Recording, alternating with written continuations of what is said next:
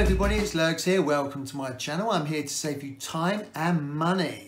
And today I'll take you through a few steps of what to do if your washing machine is not draining water properly. So you're doing a wash and all the clothes are coming out sopping wet, or the washing machine has actually stopped mid-cycle and it's full of water. Before we get started, there's a link above now about how to install a brand new washing machine. Now what should be happening is when you do a wash, your clothes get all nice and clean, and then at the end of the cycle it does a spin and it drains all the water out of the washing machine. And if you've got an outside space where it drains, it's worth going out and having a look to see if it's draining properly. But if you live in a flat, this might not be possible. So what's happened on ours is it's stopped mid-cycle and it won't drain and it's just full of water. I'll take you through a few simple steps to try and figure out why your washing machine isn't draining. Right, let's get cracking. Now the first thing you need to do is turn off the power at the switch and also unplug it, just so you don't get any power surges. Then hopefully you can open the door and empty out all your clothes into a washing basket. And as you can see with this one, there's lots of standing water inside the drum. Now if you can't get the front door open, there's a link above now about how to open a front door on a washing machine when it's stuck. Then you need to pull the washing machine out so you've got access to the rear. But just be careful when you're pulling it out, don't pull it out too far because obviously you've got all the pipework at the back. Now the first thing you need to do is turn off the mains cold water feed, and the next thing is to check the drainage hose. Now this is the drainage pipe which comes out of the back of the washing machine where all the water drains out. So just take an old washing bowl and just empty the water into there. Now this pipe's actually looking quite good with no blockages in there.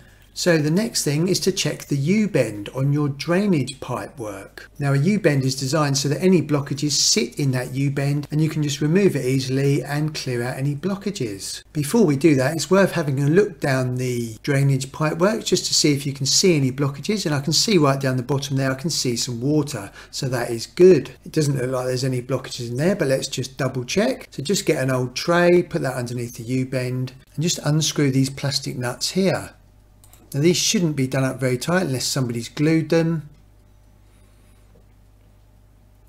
Now what we're hoping to see here is just fresh water. You'll soon find out pretty easily if this is all blocked up with gunge and gunk. And actually this one's looking pretty good. It's meant to have obviously water in there because it will sit in the U-bend. So I'm happy with that, no blockages in there. So let's just tighten it all back up again. Remember, don't be tempted to use any pliers on here, just hand tighten it because it's only a plastic thread and you don't want to damage it.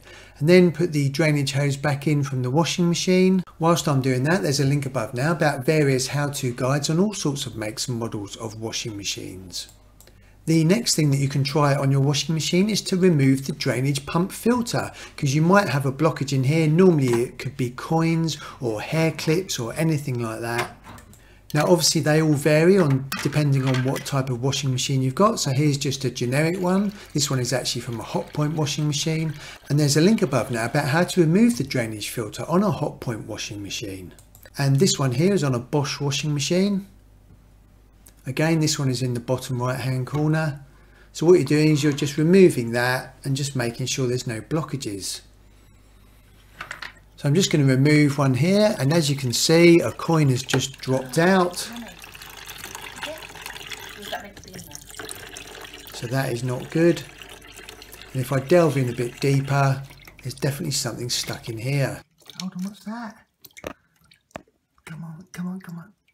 Come on. Ah, come on. And that is why this washing machine is not draining, because we've got a hair clip stuck on the drainage propeller. So I'll just let you go off for 5 or 10 minutes and remove your pump filter and check that out, and then come back to the video. And welcome back. Hope you got that sorted. Next thing to do is remember to turn the mains water back on. Otherwise you won't get any washing done. Then you can put your wet washing back in the washing machine.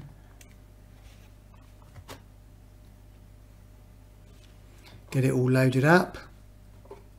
You can see how much water there was. And then you need to plug the washing machine back in and turn it back on. Make sure you don't do that with wet hands or fingers.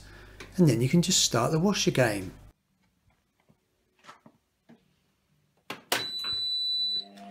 And then hopefully you've cured the drainage problem on your washing machine and the drainage water is coming out nice and fast.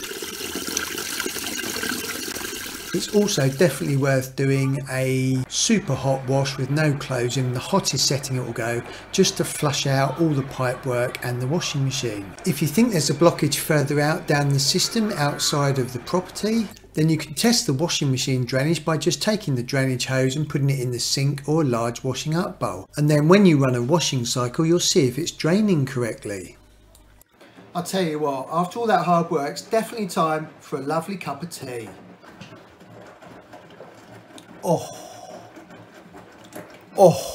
If you would like more how-tos on how to save you time and money, then please press the subscribe button down here. I really do appreciate you visiting my channel, everyone. If you'd like to select any other videos around here, that would be really cool. And be sure to hit that bell notification tab.